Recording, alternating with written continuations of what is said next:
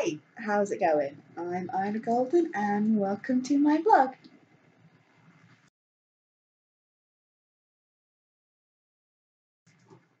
Alright, okay, so what are we going to be talking about this week? So at the beginning of the month, beginning of January 2020, I officially retired Echoe from Lulu, both in its paperback format and in its ebook format. Now, as of the day that I'm filming this, the ebook format has disappeared from Amazon, so that actually happened a lot faster than it did for Hyena Boy, which was a little bit annoying. So I wanted it, if it had been as quick as this for Hyena Boy, I'd have been less stressed about the re-release of Hyena Boy. But it disappeared like within about 24 hours. The ebook for Echoe kind of disappeared, which kind of surprised me a little considering how long it took for Hyena Boy to do the same. The paperback version is still sort of showing on the site, but they're mostly showing as unavailable. I'm currently, as of filming this, going through and doing a new edit of Echoe. As with Hyena Boy, the major story isn't changing. There aren't any major changes, major edits sort of going on. It's all about tidying it up, making sure that it flows really well. There might be like a change of dialogue here and there, a little bit cut here, a little bit added there, but it's the same basic story. So it's exactly the same as what I did with Hyena Boy. Only not trying to continuity it with anything else, because Echoe is its own continuity. It's its own, mini standalone story kind of thing. But it's just a case of tidying it up, making sure, that I haven't missed anything, anything like that. And so I've mentioned, I think, to you guys before with my editing process that I use the voice reader on Word as one of the tools for my editing process. Now, when I first did the editing of Echoe, and when I released Echoe, I wasn't using that method yet. And I kind of wish that I did, because it actually picks up a lot of mistakes.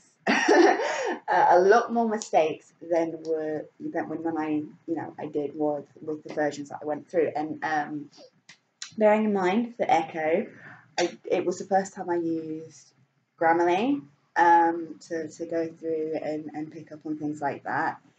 And the amount of things that, I'm not impressed with Grammarly. It's not a tool for writers. It might be a tool for people who are doing essays, for people who are like business focused writing, but it's not a tool for creative writing. It picks up on things that it shouldn't pick up on because it's not reading the full sentence. It misses things that it should pick up on, which it's supposed to pick up on, because it looks correct in like the 2-3 words that it's connected to. It's not a good tool for creative writing. I mean, it's a good sort of like prelim, but like Hyena Boy and because, as I say, I don't think I used Grammarly with either of them. I think I just used a standard spell checker because it did the exact same job. I mostly, like, my good editing tool was the voice reader, because that allowed me to hear how it was sounding, and that can help you put the punctuation where you need the punctuation. That can help you double check that you've got the right words. If it doesn't sound right when the sentence is being read, you can double check it through various methods. It's a much better editing tool than the spell check and grammar check softwares that you can get. I mean, they say like you should like print it out and have a printed copy and use that as an editing tool as well, but who can afford that much paper? I mean, I understand, that is a reliable way of doing it for a lot of people, but I think the voice reader method also works really well, and I wish I'd done this originally with Echoe. I'm not picking up like loads and loads of mistakes, but it is helping me like go, okay, no, that needed to have done that needed to have done that, oh, I missed it there, and I missed it there, and I'm picking up on a lot more stuff. So I was originally just planning to do one voice read through, Given the fact that I did do Echoe's read, Isla reads, and I did get like partway through Echoe, and I had sort of made some changes to it anyway because I was planning to update it. Once I'd sort of finished Isla reads, then I know Isla reads has kind of disappeared. Pending return at some point. So I'd sort of started that editing process, but I picked up on even more because this is what I mean. Like, sight reading it on like a page, because I was actually using the book, the paperback version of Echoe to read through for Isla reads, and I was still missing things that the voice reader has picked up on. Because you know your brain does do certain things, and having like the voice there along with your eyes moving along the line, you pick up so much more. So I was originally just planning to do one edit with the voice reader. I'm now planning to do 2, and depending on how that goes, I might do another one, but hopefully 2 will be enough. I'm almost at the end of the first one now. So fingers crossed that's not going to take too much longer to do, and then I can start going back and doing the second edit later on today once I finish doing the first edit, and hopefully I should have the new improved version of Echoe out by the end of this week. This is probably going to be posted either just before or just after it goes up, so I'll probably have a message on screen right now where my hands are, roughly letting you guys know whether or not the KDP version of it has been released yet or not, and what the status is there. But yeah, no, that's basically what I've been doing at the moment. I'm still finding KDP is a really good platform for my books to be on. I've not necessarily, and I'm still not on the kind of, you know, look, I'm selling 1 million books, but I'm doing reasonably well. Since the start of the month, I've had consistent page reads, like every single day. I've had page reads. So that's, you know, Kindle Unlimited users, you know, reading. I don't know how many. It's actually a lot harder now to tell how many people are actually reading, because I've gone over, like I've already gone over at this point in the month the normalized page count for the colours I see. So I'm like, I have no idea how many people are reading at all. I've also sold a few copies of the book, so I think that may well be people who got Hyena Boy during the free promotion of Hyena Boy, and they are now, you know, moving on to the colours I see, and you know, fingers crossed, if it is those, that's great. That's a really positive thing. That's what I want to be happening. So it's been a really great start to the month for what I've already got on, there. So it feels like the right time, and I feel like I'm making the right move with Echoe as well, to get Echoe transferred over onto there sooner rather than later. So fingers crossed, should be by the end of the week where I'm filming this, so before the week that this actually goes up. But like I said, there will be a message on the screen, both when I did it before and probably a repeat now, to let you guys know exactly what's going on with it, whether or not it's been released yet, whether I felt like I maybe need to do another sort of go through just to satisfy myself that everything was okay. But yeah, no, it feels good. And actually going through Echoe again, I'd forgotten how good Echoe was.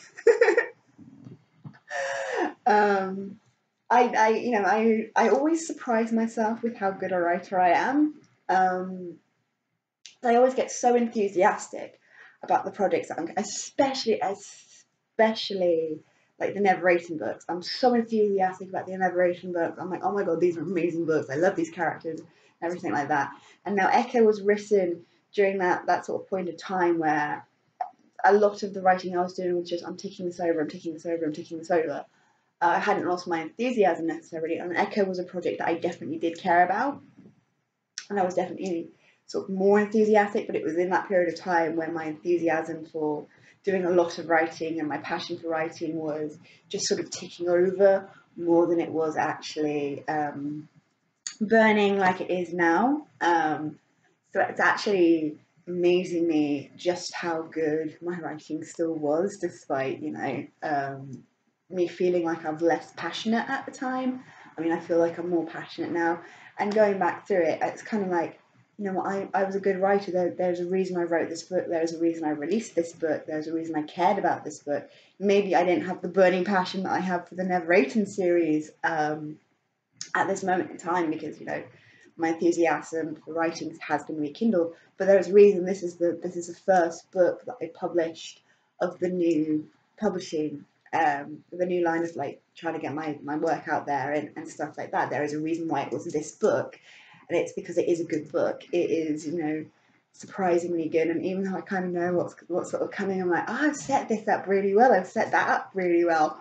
Actually, there is a little bit more of a mystery to this than I thought there was. Actually, there is a little bit more intrigue than I thought there was. And that sort of like come from like stepping back a little bit and sort of not really thinking about it for a while, and then going back to it again and going, oh, you know what? There is a lot of interesting things going on below the surface here. This is actually really good. This is actually really nice. And then something that's kind of really helped emphasize that is, just as I did, well, in a similar way to what I did with Hyena Boy, I've also reduced the chapter numbers, so you've got longer chapters and less of them. The reason being is my old style of writing was all about short chapters. And when I say short chapters, I mean these are A4 page chapters, so they would sort of like, multiply up a little bit more when you sort of turn them into ebook pages, sort of almost double the length of it, pretty much. But they were fairly short chapters because I, at the time, liked writing in short chapters, like writing in short bursts and stuff like that.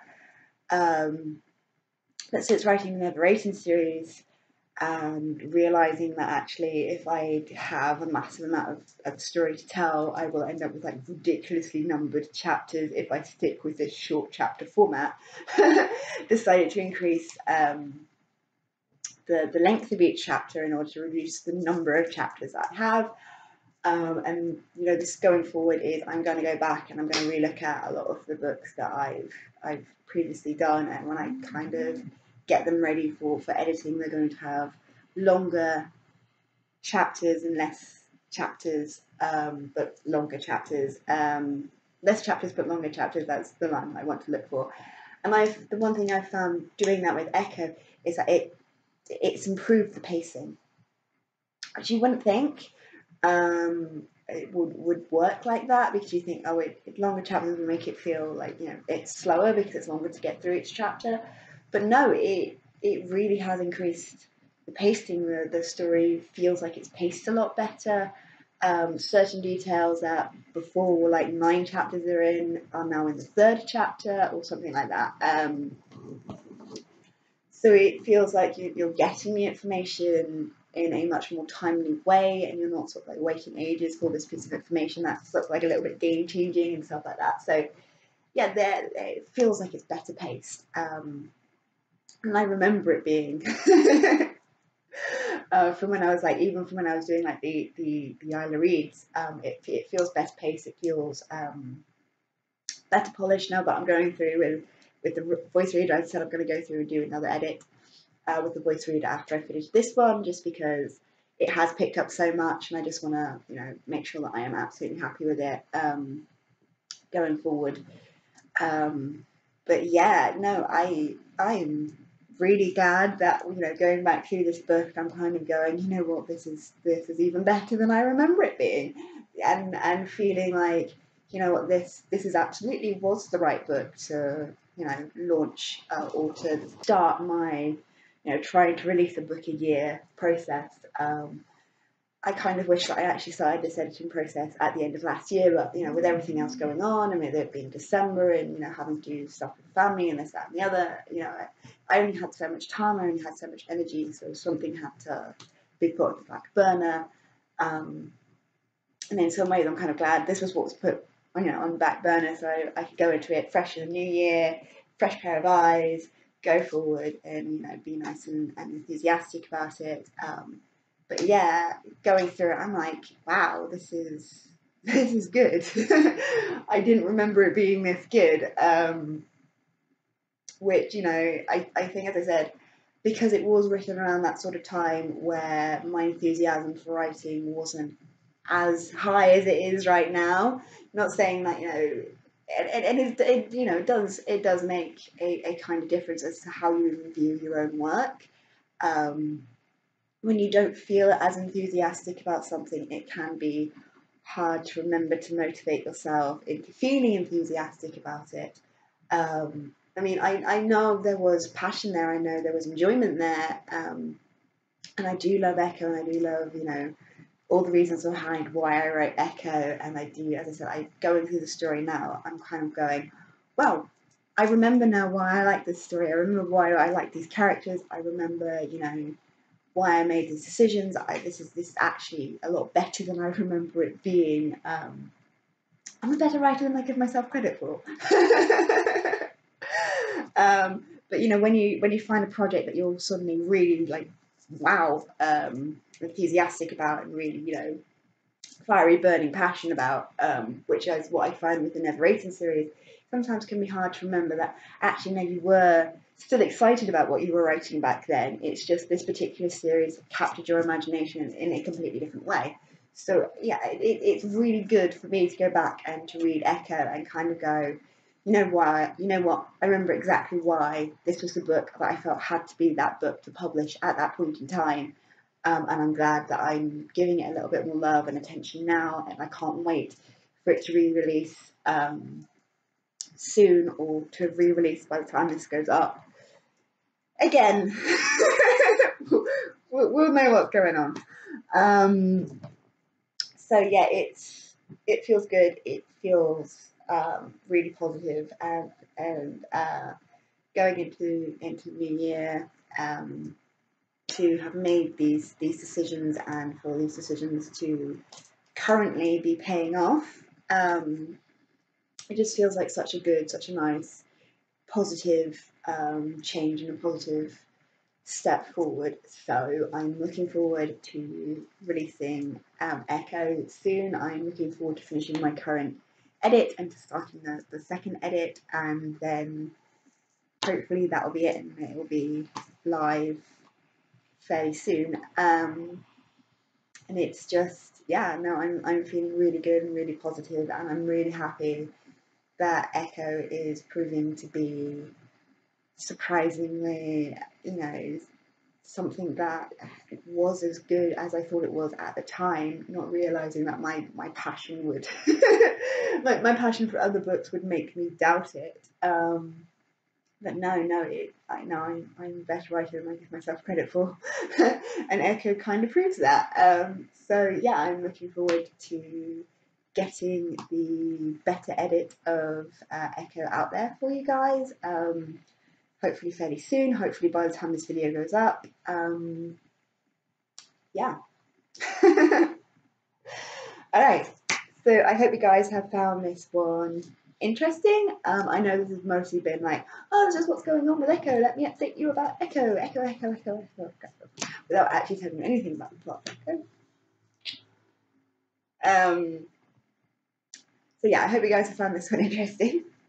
I hope you're looking forward to whatever it is I might be talking about next time, and I will see you guys next time. See ya! If you've enjoyed this video, feel free to check out some of my others, and if you like what you see, please like and subscribe. See ya!